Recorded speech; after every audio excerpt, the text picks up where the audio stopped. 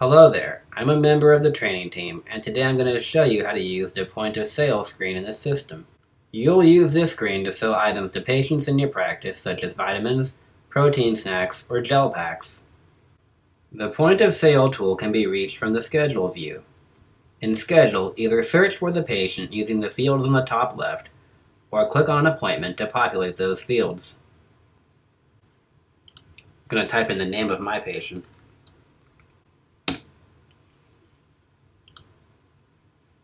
Then click on More, and then Point of Sale. The Point of Sale screen will open as shown here. Use this window to sell items to patients. You can post a credit card, ACH, cash, or check payment for that item in this window as well. I'll show you how to complete a cash transaction in this video. First, make sure that the physician is correct in the drop-down to the right, and the date is correct as well. Then, scan the item if your practice uses a barcode scanner. If your practice does not use a scanner, search for the item in the barcode POS info field. You can type in the CPT code for the item if you remember it, or just start typing in the name to initiate a search for the item.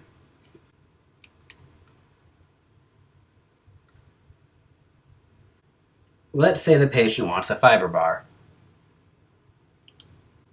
Take a look at the shopping cart below. The item appears in the cart. Now you can add and subtract items to this cart if you need to. Let's say you accidentally selected this item.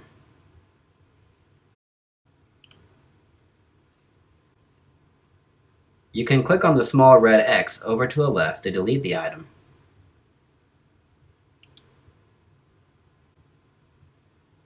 You can also use the arrows under the quantity drop-down towards the right of the screen to increase or decrease the number of items purchased.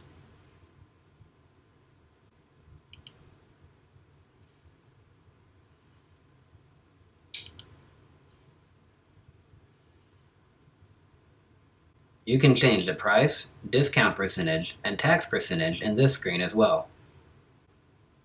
In practices that do not have a manager override, the price, discount, and tax fields can be edited for each item in the shopping cart as soon as you add any items.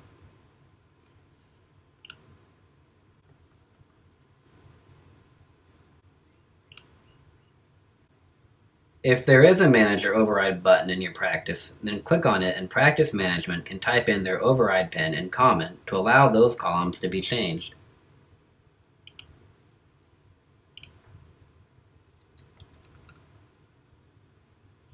The pin would go here, and the comment would go here.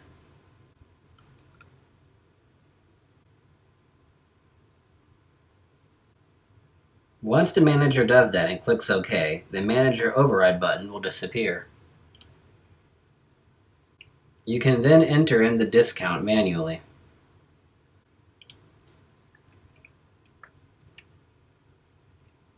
So let's say the patient is ready to check out. Click on the green Cash Check button as the patient is paying cash in our example.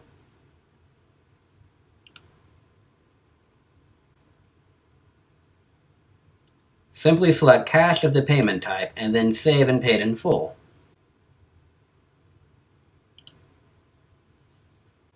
When I click this button, the correct amount will auto-populate in the Payment Amount field.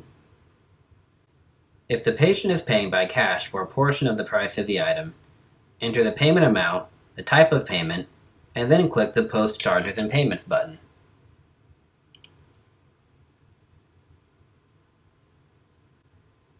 In this demonstration, I am all set up to sell the patient a one-time purchase of the gel and the fiber bar.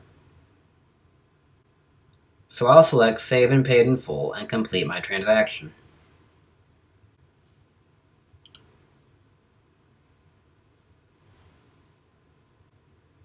To print a receipt, select the Print Receipt button to open a new window showing all of the patient's POS transactions for the current day.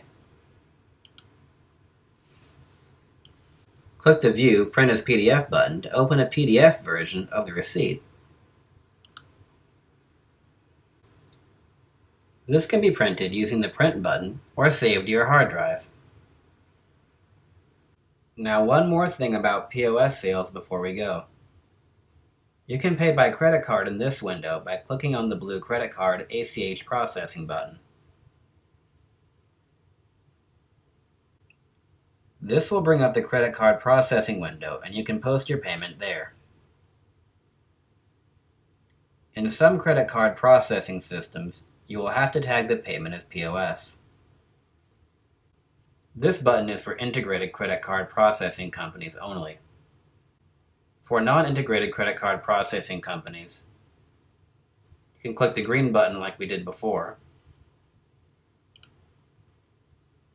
but instead we can post a credit card payment. You will still need to swipe the credit card through your non-integrated system.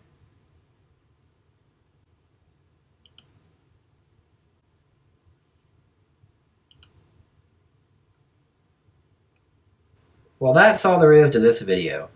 I hope that you found it helpful, and if you did, go ahead and click like at the bottom of the page. Goodbye for now, and have a great day.